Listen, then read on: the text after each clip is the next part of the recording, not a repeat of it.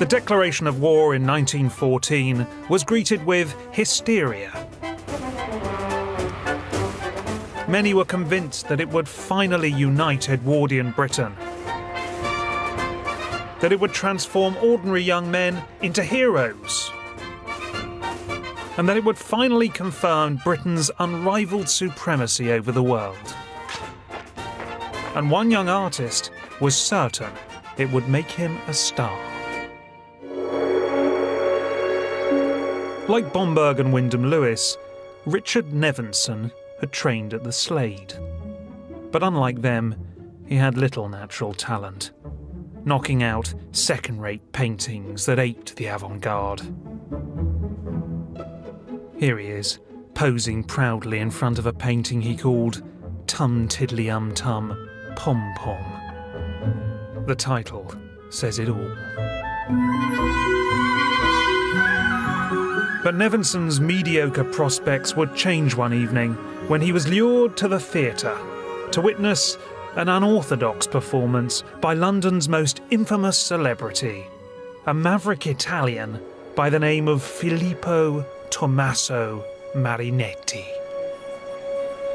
Marinetti was a poser, an adrenaline junkie, and a veritable grand master of the silly idea. He had, for instance, proposed burning down all the world's museums, sinking the whole city of Venice, and he thought that nothing was more fun than a good old-fashioned car crash. But in this performance, Marinetti reached a new low.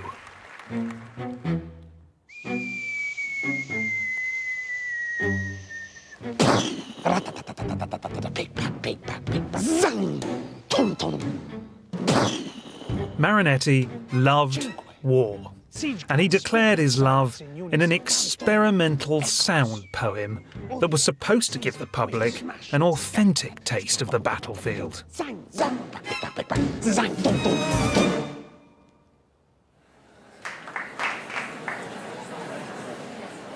The public's reaction was divided between disgust, horror, hatred, terror, and outrage.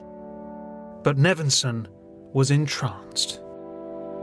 He too dreamed of battle, of glory, of heroism, and on a wave of patriotism, Nevinson enlisted.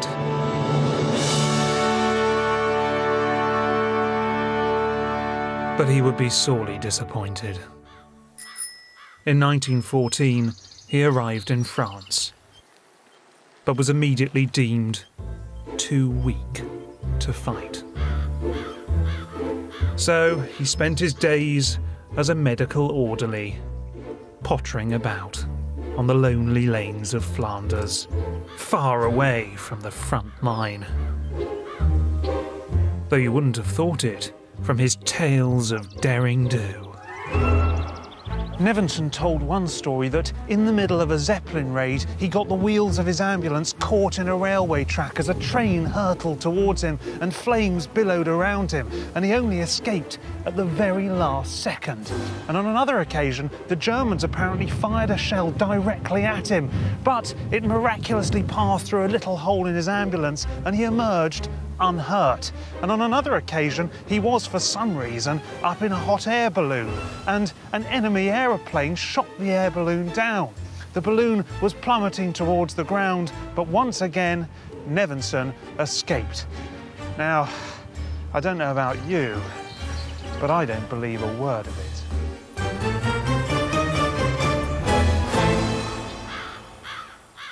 After just 10 uneventful weeks, Nevinson made his way quietly home. But back in Britain, he was greeted as a real war hero. So he busied himself making pictures that showed a hero's view of modern war. Pictures that would guarantee him public acclaim. And here, in the heart of the West End, Nevinson bagged his very own one-man show. Nevinson's exhibition was a sensation.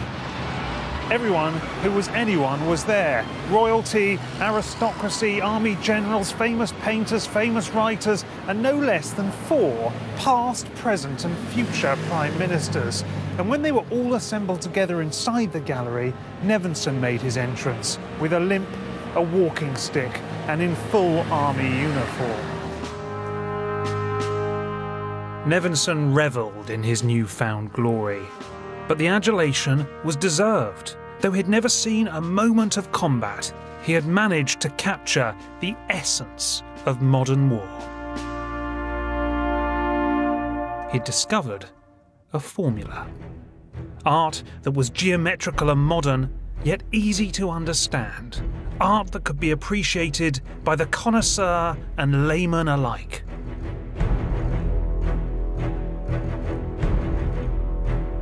Here, a battalion march in unison up to the front line. Troops rest after the rigours of battle.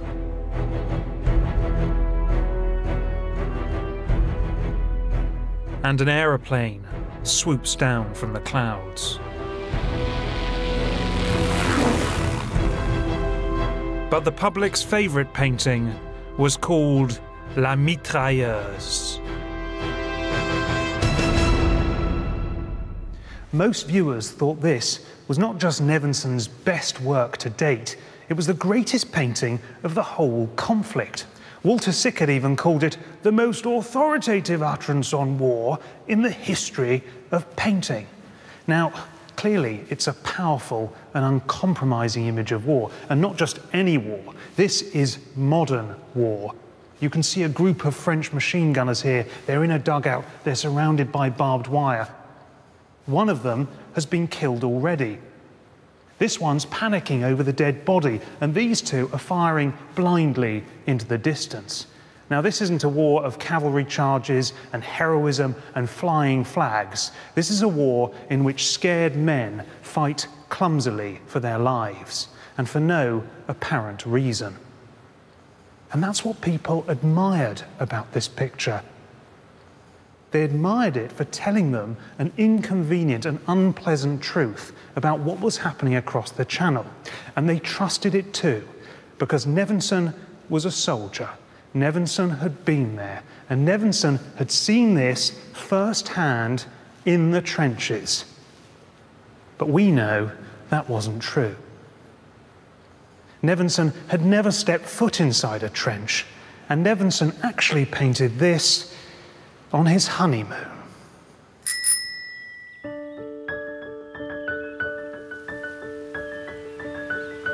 But the real truth about the war would come from a most unlikely place. This Buckinghamshire countryside was once home to a lonely young artist called Paul Nash, a man whose intense emotional bond with nature would make him the greatest war painter of the 20th century.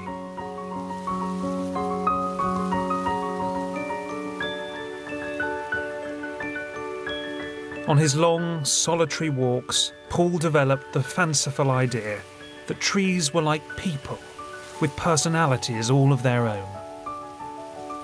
And he painted them obsessively.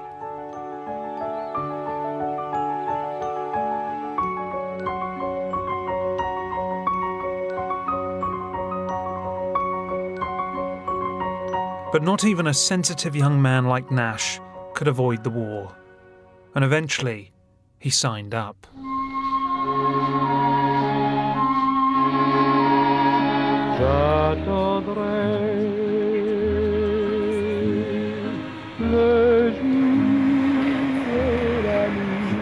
It was February 1917 when he disembarked at the port town of Le Havre.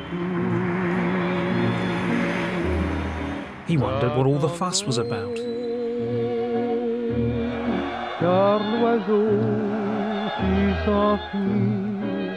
This was a subdued time in the war, as armies regrouped and the generals argued over strategy. But after a few relaxed weeks, Nash finally received orders to move up to the front line. But during the lull, nature had reclaimed the battlefields, and the trenches were in bloom. Where his comrades saw death and destruction, Nash thought this place was actually quite nice. What wasn't there to like? There were trees, leaves, birds, sunrises. Even the trenches were quite pretty. In fact, the whole place reminded him of Sussex. And he couldn't resist the temptation to paint it. Two swallows swooped low past an orchard, and shrubs thrive amid the trenches. But this pastoral idyll wasn't to last. That spring, the British Army began preparing for a massive new offensive. And it was then that an accident would profoundly alter Nash's future. One day, Nash actually climbed out of the trench to make a sketch of some rather delightful lights he saw shining away in the distance. Anyway, as he stepped to the side to get a better look at them, he lost his balance, tumbled back into the trench and broke a rib. Now, he was immediately sent back to England to recover from the injury, but it was probably the luckiest thing that ever happened to him in his life, because only a few days later, his whole company was slaughtered in a disastrous offensive.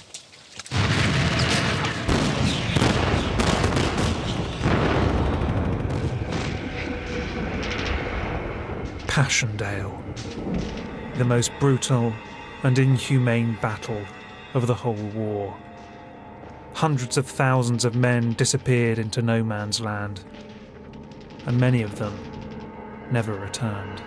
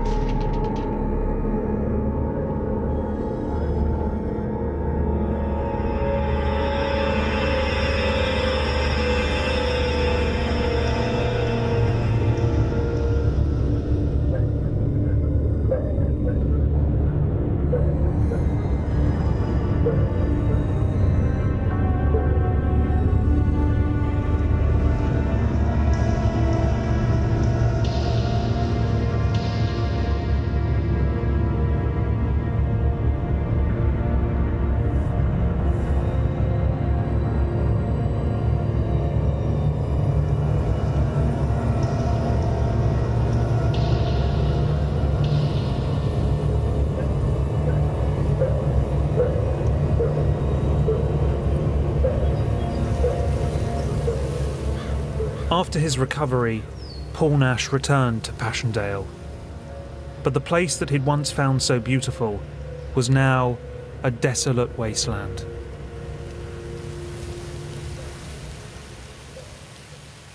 Nash was utterly horrified by what he saw here. And to understand how he felt, you really have to hear what he wrote in a letter to his wife after he saw it. Because I think it's one of the most powerful things ever written about the First World War, perhaps about any war. And this is what he wrote. Sunset and sunrise are blasphemous. They are mockeries to man. It is unspeakable, godless, hopeless. I am no longer an artist, interested and curious. I am a messenger who will bring back word from the men who are fighting to those who want the war to go on forever. Feeble, inarticulate will be my message, but it will have a bitter truth, and may it burn their lousy souls. And it was that horror, that outrage, that desire to tell the truth about the war that caused Nash to make the greatest masterpieces of his career.